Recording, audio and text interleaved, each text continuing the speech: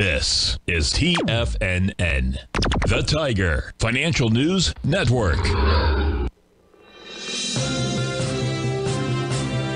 TFNN Headline News Update.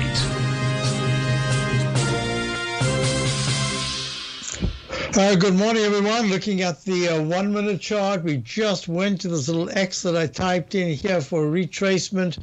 I had a Chapman wave low trend gauge reading yesterday, and that says usually in the morning, the very next day, the Dow goes negative. It hasn't done that yet. This is a very interesting session because there was buying from earlier on, and that buying has remained in place. But just the last 10 minutes or so, there's been some selling. We're watching it closely. Dow's up 64, 30,802. Got repelled yet again right at the 200-period exponential moving average. This is going to be a peak A if there's no new recovery high today.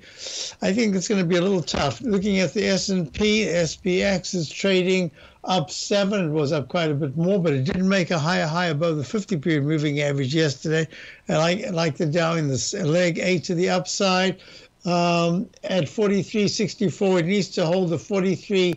I'd say the 43.52 area, otherwise it'll go quite a bit lower. But this is a little digestion phase after a fabulous couple of days, actually a fabulous rally from last Wednesday. Looking at the QQQ, what have we got here? We've got the QQQ. It's also trading up, and it is at 369.65. It did make a fractional new high in leg B. That's very good action. And it's up $1.08. And let's see where we've got. Oh, we're going to get to the Chapman Wave Inside Track Repellent Zone. I'll draw that in for my show coming up, the Tiger Technicians Hour, in a few minutes' time.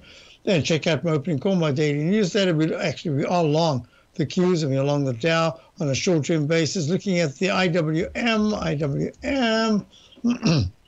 We got the IWM making a new recovery high, and it's up 170. That's from yesterday, 176.21, up 24 cents.